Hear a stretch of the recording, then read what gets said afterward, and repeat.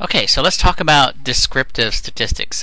So far we've just been running frequencies, and frequencies can be useful for looking at what's being treated as valid, and it can also tell us a little bit about how the dispersion of a variable is looking like, but in some instances it's not actually very useful, especially for continuous variables.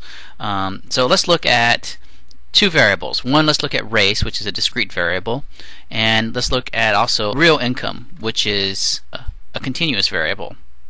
We have some values that are being treated as missing, and we can actually add another one of these because we only see that only two of them are being treated as missing.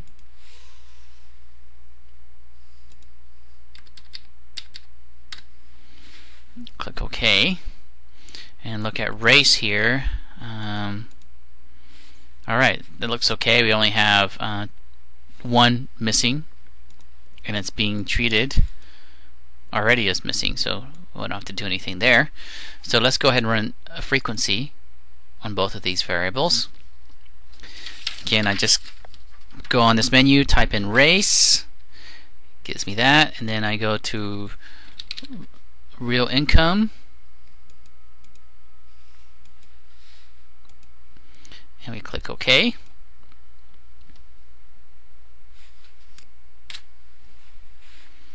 So it gives me my two frequency tables, and for my race variable, which is discrete, it gives us white, black, and other. Gives me the frequency, the percent, and the valid percent. So we see that this sample has a large percentage of whites, 14% of blacks, and 13% of people who are considered other. And then looking at the continuous variable, you can see that it kind of gives us a long table, and the percent for each one of them are very small. So it's actually, the point is that for a continuous variable, it doesn't give you very much information just to run a basic frequency. So it's one of the options that you can do when you're running a frequency to give you some more information is to actually look at the central tendencies of these two variables. And if we go to Analyze, go to Descriptives, we can run some of those in the Descriptives as separate from your frequencies, but you can also add them to your frequency command. And to do that,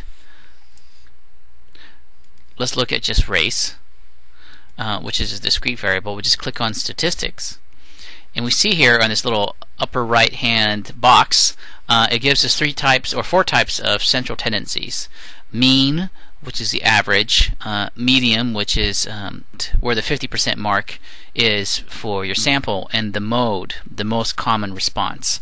And for a discrete variable, calculating the mean and the medium isn't really going to be very informative. Actually, it doesn't mean anything because how race is coded is arbitrary. So let's just click on Continue and click OK.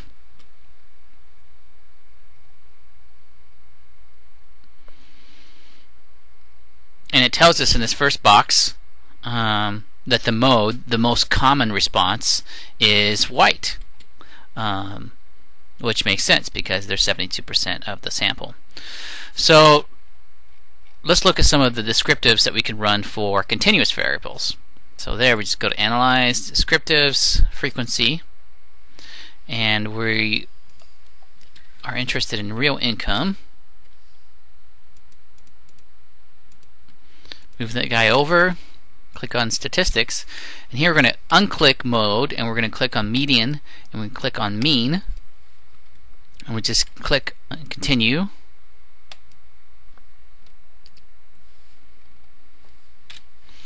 Now all those extra statistics are provided for us, and it tells us that the mean is this huge number over here, and the median is a huge number over here.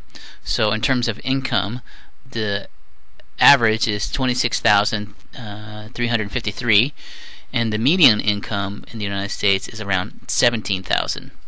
Of course, this GSS that we're looking at has been kind of reduced. We took out some of the respondents, so this might not actually correspond to the correct average of the United States. But just to give you an example of how it can calculate the central tendencies. There's also other dispersion statistics that we can run for continuous variables.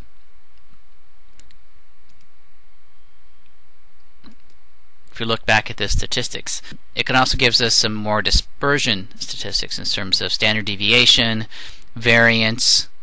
It can give us the minimum, the maximum values, the range, and we can just click on continue.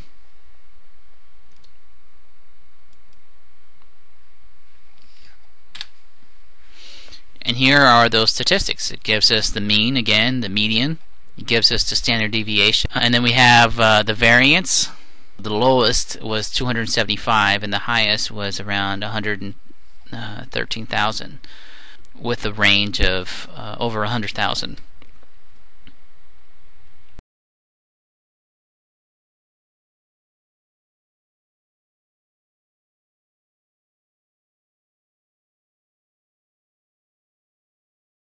Go to Analyze and we can click on Descriptives instead of Frequencies. And here you can click on Options, and it tells you what kind of descriptive statistics you want to show without running the frequency. So we can do variance, we can do range, we can just click OK, continue, and just real income.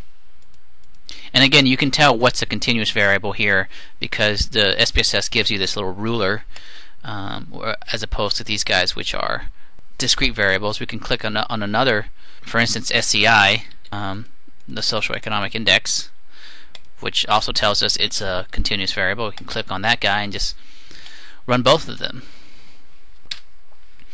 And here it breaks down these two variables. One is income and the other one is socioeconomic index. It tells us the N, how many people actually responded to this question. Gives us the range of scores. So for income, which is just a dollar amount, it's rather large. There's over 100,000. The difference between the minimum and the maximum. For socioeconomic index, there's only a range of 80, so it goes from 17 to 97. And it gives us the mean. This is 26,000 and this one is around 50. And it gives us the standard deviation for each as well as the variance.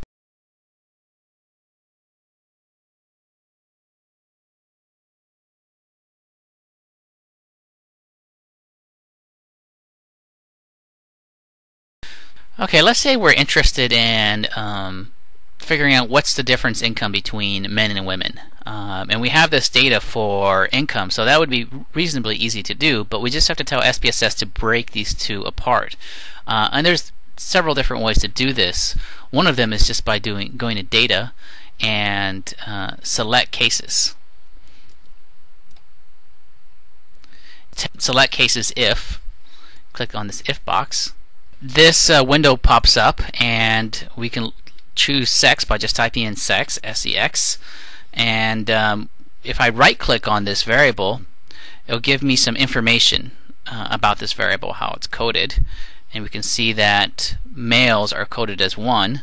So if I just want to look at what males make, I can just close this box and put it over here, sex equals 1, and click continue.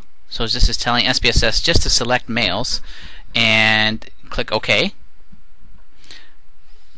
Now if I run the descriptive on just males,